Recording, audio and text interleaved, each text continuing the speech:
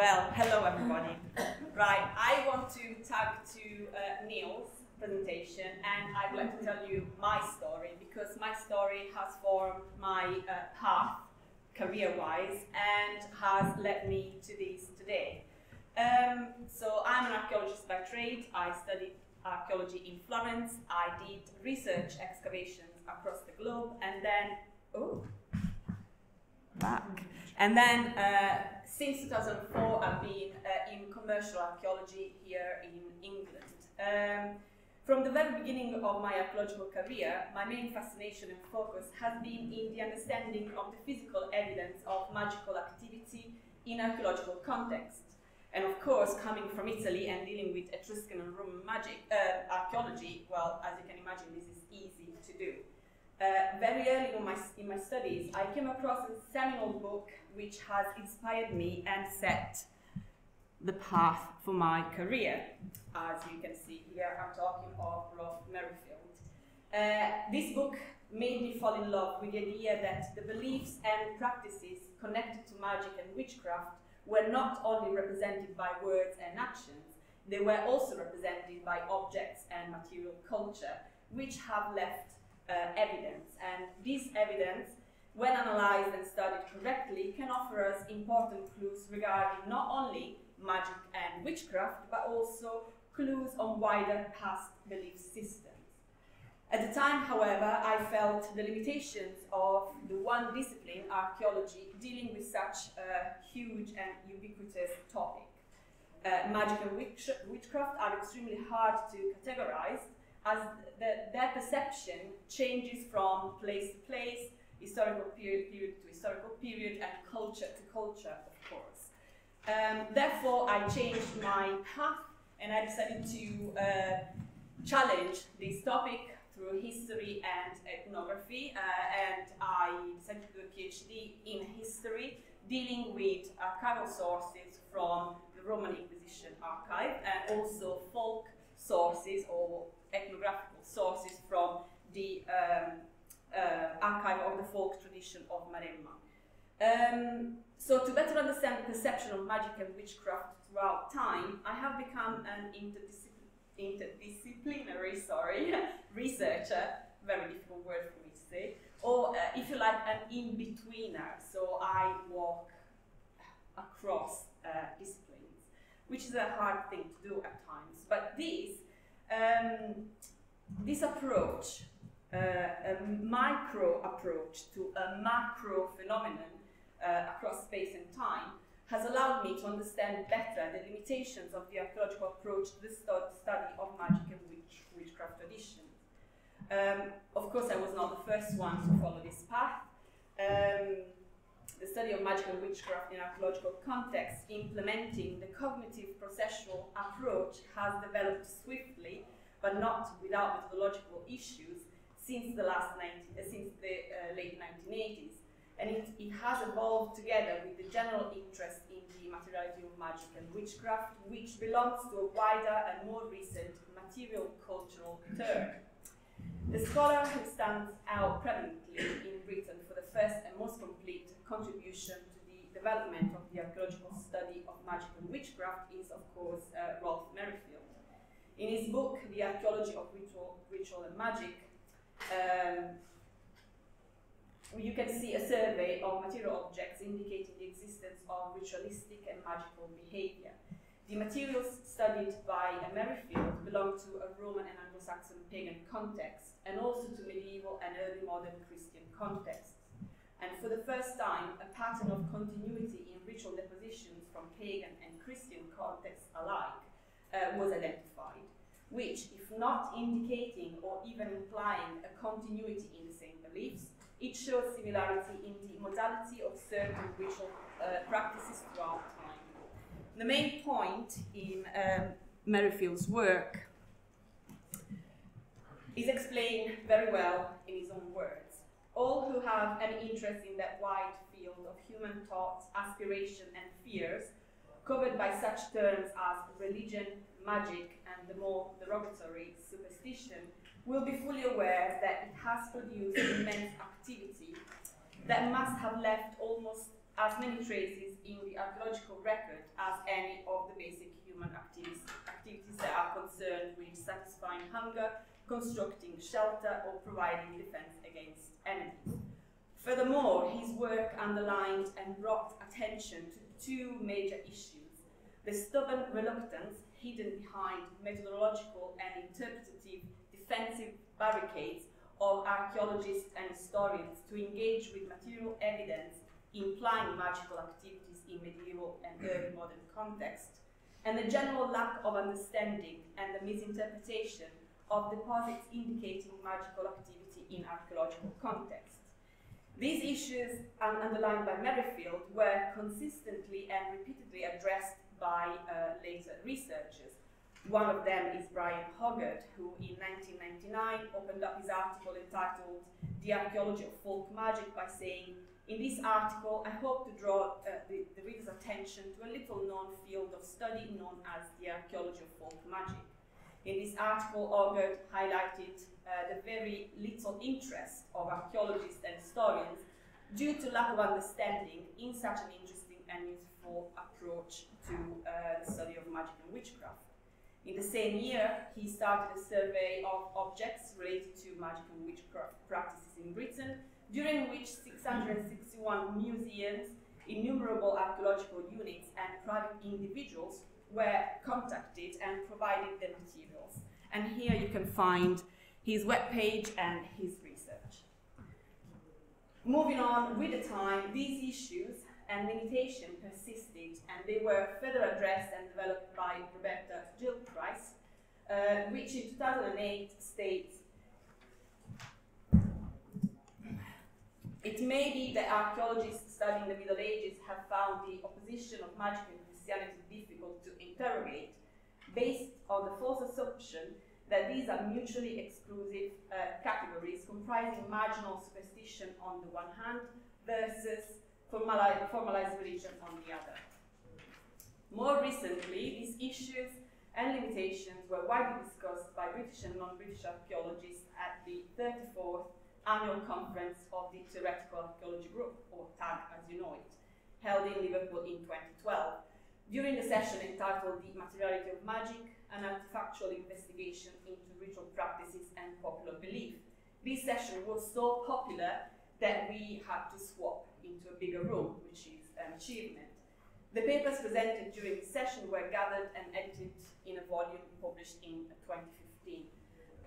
The papers in this edited volume draw attention to the methodological issues and difficulties in identifying with certainty the nature of structured deposits, ritual middens, and ritual deposits in pre-literary contexts, where interdisciplinary cross-references with folklore and written texts are not possible.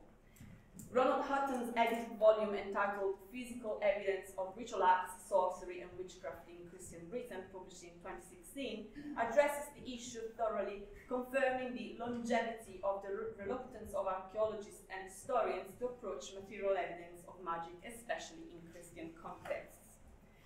Now, as you know it, magic is a perennial, fascinating subject. Just look around you: media, fashion, books, films, everything. And as such, it holds the imagination of the wider public.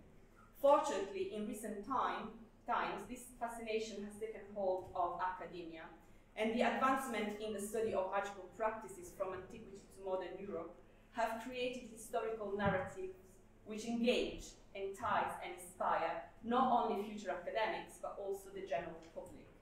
One obvious example of this is the incredible success of the exhibition held at the Ashmolean Museum, and I want to show you a small video, if it's still there, that ran from September to January, this January.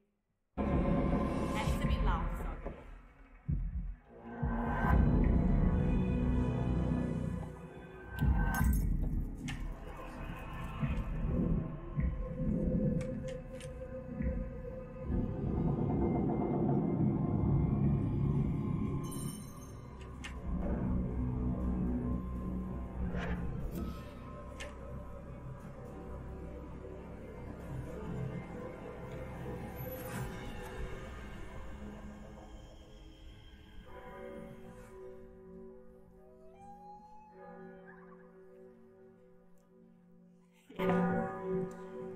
this was an incredible success, not just from a public point of view, but also for the academic advancement of the study in witchcraft and magic. The international conference kickstarting the exhibition sparked a rather lively, if not aggressive, discussion, mainly between historians and archaeologists, regarding methodological approaches and the lack of dialogues between the two categories.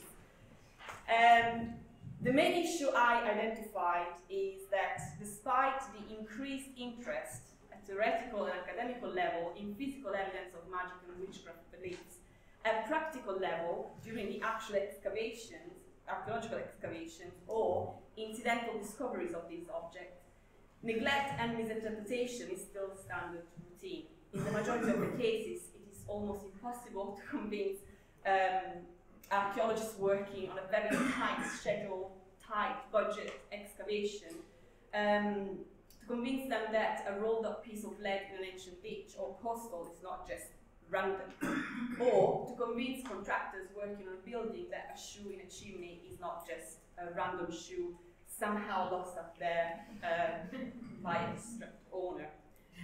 So I personally feel that until the study of material evidence of magic and witchcraft reaches mainstream literature and our modern mental approach to the importance of past magic traditions changes, a good percentage of the material evidence of apotropaic culture, if you like, will end up in boxes on shelves or archaeological units, warehouses, or in spoil heaps and skips.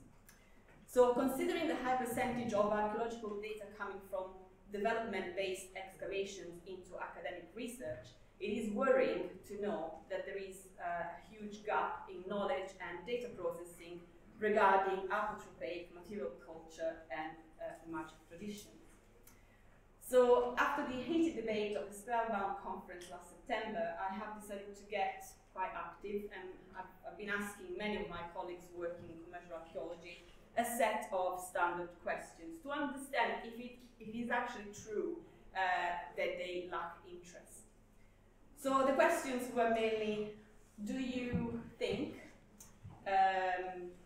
that apotropaic material culture or magical material culture is worth recording? Would you be able to identify in the field any of the objects belonging to the main categories of what we consider apotropaic material culture? How would including apotropaic material evidence in the routine methodology of commercial archaeology impact on time schedules and budgets? Well, the response which followed had a standard pattern, I would say. Everybody I spoke to agreed on the fascination and interest of the topic.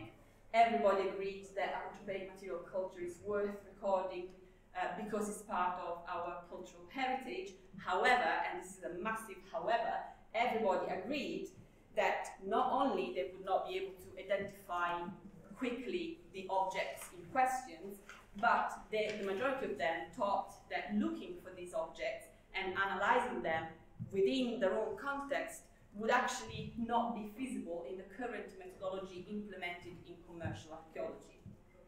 The responses given to me follow a very logical and financially focused modus operandi, of course. I am a commercial archaeologist myself, so I understand the stress of winning tenders, the stress of keeping an excavation within budget and within time schedule. We must be competitive at all the time. We have to be able to please the clients, the local authorities, the consultants, and the public. And I understand that. But, and this is the core of my argument today, is it not perhaps time to remember that we commercial archaeologists are not just diggers? We are, to a certain extent, keepers or creators, if we really follow Neil's idea, of heritage. And as such, we should be given the credit and the support to be able to perform our role within our own job specification and to be able to inspire the wider public to understand and embrace their own cultural and historical heritage, represented in this case by objects indicating a past spiritual belief system. I therefore take this opportunity today to formally address the CIFA, to take a closer look at the issue and to develop an official methodology and strategy which would support and educate field archaeologists, allowing commercial archaeologists to make space for appropriate material culture and magic traditions. To conclude, because I liked Neil's presentation so much, I would like to quote him. He said, "The material in the ground is not archaeology. It's not a precious artifact, it's not treasure, it's just stuff. It is the process of archaeology and the thoughts and ideas of archaeologists that transform this stuff into a cultural product. What product it is transformed into is up to us." So if we, field archaeologists, are no longer inspired in understanding important aspects of our own past and culture, and if we are not fully supported by our governing bodies, then how can we inspire the wider public and future generations? So I personally believe it is time to bring a little magic, a spark back into commercial archaeology. Don't you? Thank you.